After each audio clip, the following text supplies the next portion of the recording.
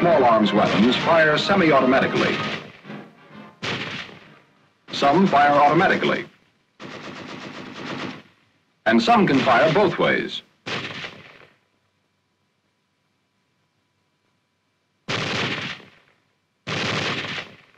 Weapons giving automatic fire will fire continuously as long as pressure is applied to the trigger or until the ammunition is exhausted. This permits spraying of a target with a continuous stream of fire.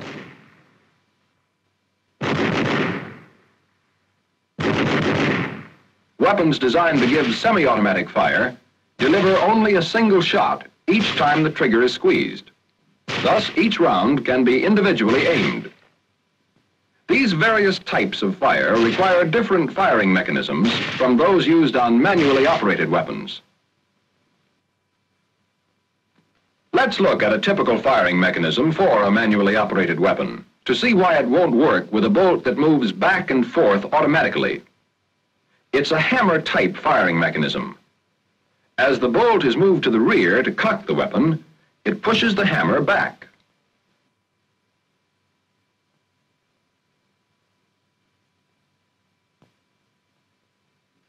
Squeezing the trigger releases the hammer to fire the round. The bolt is moved back by the force of the explosion and is immediately closed by the return spring. Right here is the difficulty. The bolt opens and closes before there is time to release the trigger. Actually, it's faster than the eye can follow. As a result of this rapid movement, the sear is still held down by the trigger when the bolt is closed. Since there's nothing to catch the hammer, it follows the bolt forward, but it doesn't have enough force to fire the next round, and firing stops. In other words, a firing mechanism is needed that will stay cocked even though the bolt goes back and forth at terrific speed. First, let's build a typical firing mechanism for semi-automatic fire. Such a mechanism must remain cocked with the trigger held to the rear. It should fire when the trigger is released and then squeezed again. This can be done in a number of different ways.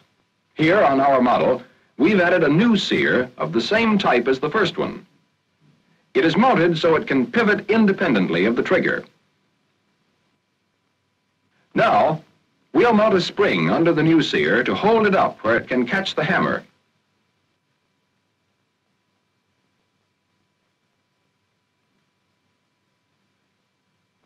That doesn't completely solve our problem because we still can't fire the mechanism. We must be able to depress the new sear by squeezing the trigger.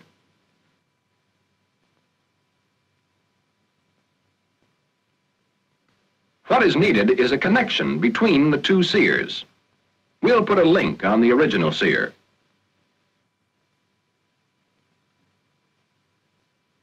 It pivots freely on a pin, but to keep it from pivoting too far, we'll put a stop lug on the original sear.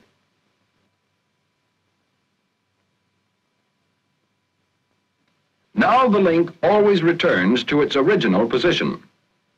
The link is long enough to reach to the new sear, and to make contact with it, we'll put on another small lug. Now watch what happens. The hammer is held cocked by the new sear.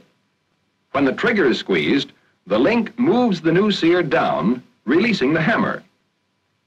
A fraction of a second later, the link slips off of the lug, and the new sear pops up to catch the hammer again. Let's see it again. The sears come down together, releasing the hammer. The new sear snaps up and catches the hammer, even though the trigger is still held back. To fire the next round, we must release the trigger. The link hits the lug on the new sear and pivots. After it passes the lug, it drops back into its original position, and the firing mechanism is ready to fire the next round. We now have a semi-automatic firing mechanism. Each time we fire, the bolt moves back and forth before the trigger can be released. But the new sear is up waiting to catch the hammer. Then we can fire the next round by releasing the trigger and squeezing it again.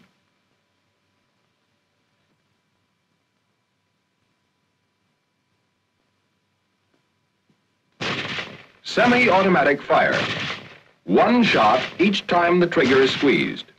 To get automatic fire, we must arrange the firing mechanism so the weapon will fire continuously as long as pressure is applied to the trigger.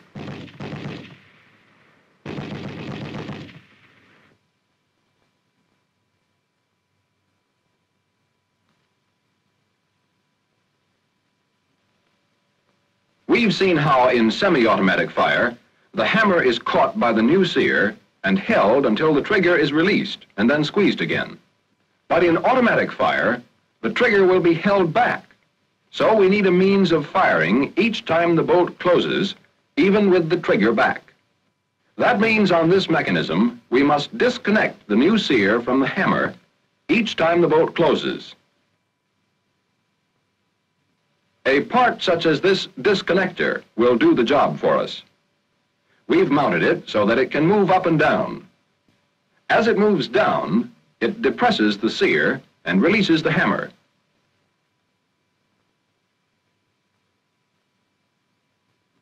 To move the disconnector each time the bolt closes, we'll put a lug on the bottom of the bolt. Now, as the bolt closes, the lug cams the disconnector, pushes the new sear down, and the hammer is released to fire the round. The bolt moves back and the lug clears the disconnector. The disconnector moves up and the new sear is in position to catch the hammer, even with the original sear held down by the trigger. The cycle starts over again, and the weapon will continue to fire as long as pressure is applied to the trigger.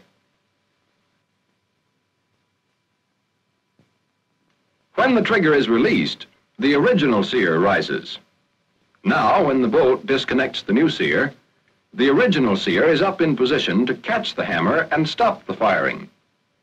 The hammer is held back, cocked, and automatic fire can be resumed merely by squeezing the trigger again.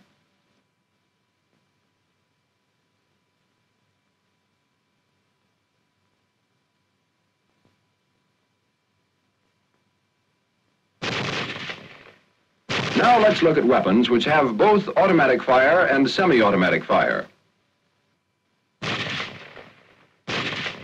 These weapons have a lever to select the type of fire desired.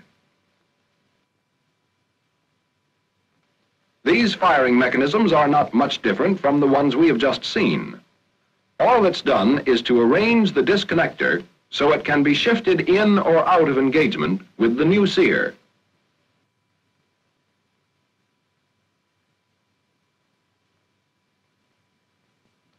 With the disconnector out of engagement, the firing mechanism will give semi-automatic fire.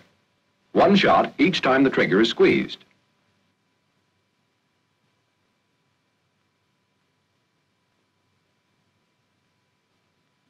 With the disconnector engaged, we'll have automatic fire just as we had before.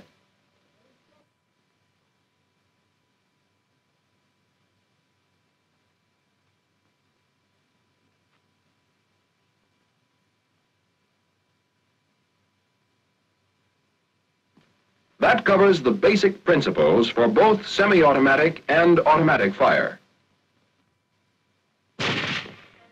You'll find many different types of firing mechanisms on small arms weapons, but all of them have to perform the same operations we've pointed out to take full advantage of the speed and convenience of modern weapons.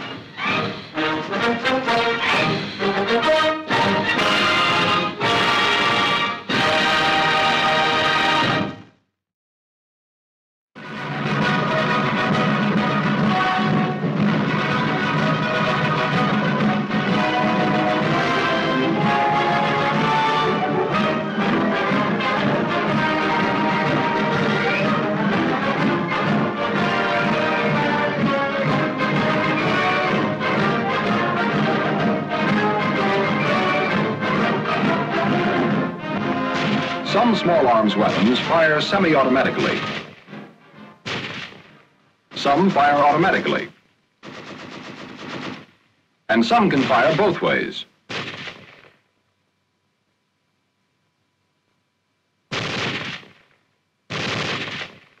Weapons giving automatic fire will fire continuously as long as pressure is applied to the trigger or until the ammunition is exhausted. This permits spraying of a target with a continuous stream of fire.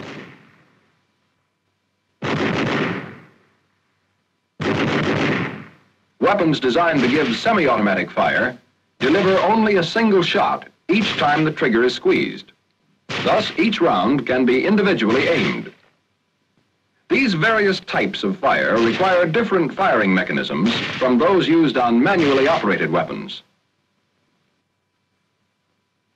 Let's look at a typical firing mechanism for a manually operated weapon to see why it won't work with a bolt that moves back and forth automatically. It's a hammer-type firing mechanism. As the bolt is moved to the rear to cock the weapon, it pushes the hammer back.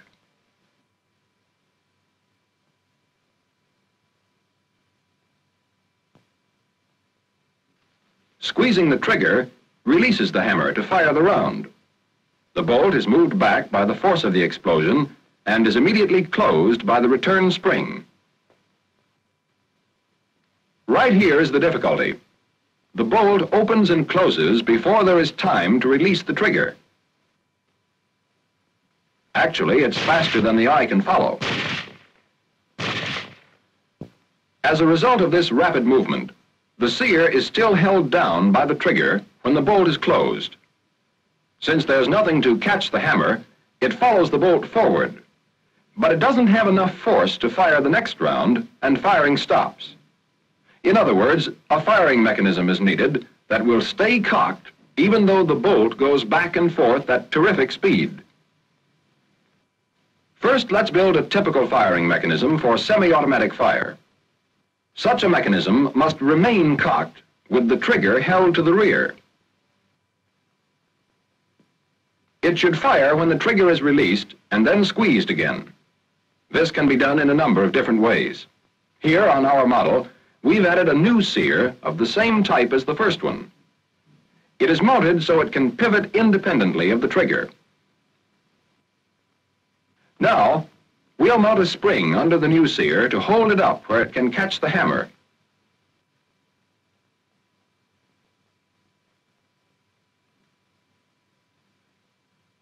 That doesn't completely solve our problem because we still can't fire the mechanism. We must be able to depress the new sear by squeezing the trigger.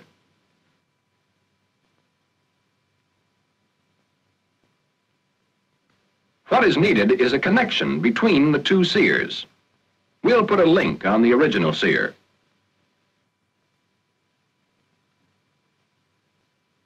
It pivots freely on a pin, but to keep it from pivoting too far, we'll put a stop lug on the original sear.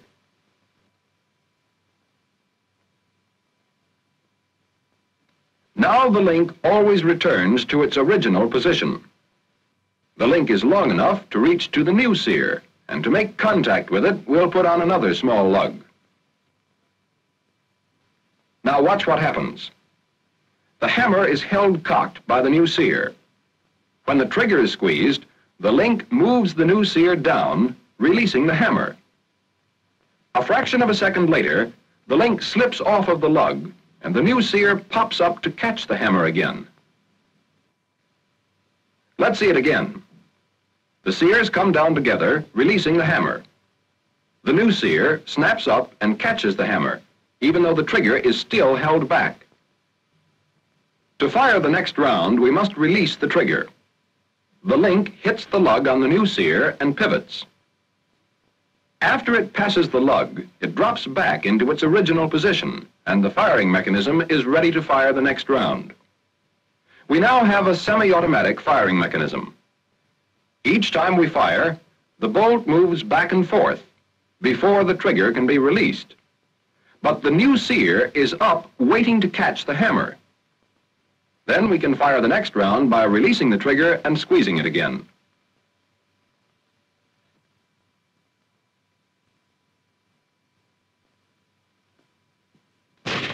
Semi-automatic fire. One shot each time the trigger is squeezed. To get automatic fire, we must arrange the firing mechanism so the weapon will fire continuously as long as pressure is applied to the trigger.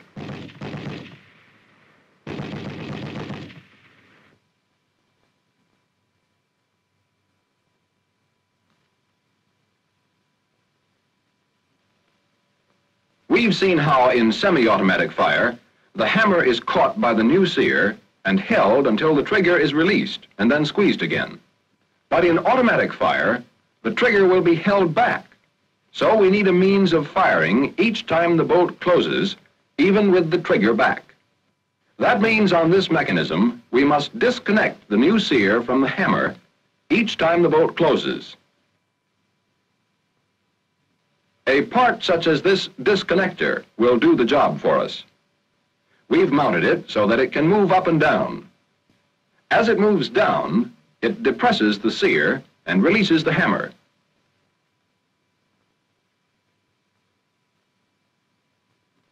To move the disconnector each time the bolt closes, we'll put a lug on the bottom of the bolt. Now, as the bolt closes, the lug cams the disconnector, pushes the new sear down, and the hammer is released to fire the round. The bolt moves back and the lug clears the disconnector. The disconnector moves up and the new sear is in position to catch the hammer, even with the original sear held down by the trigger. The cycle starts over again, and the weapon will continue to fire as long as pressure is applied.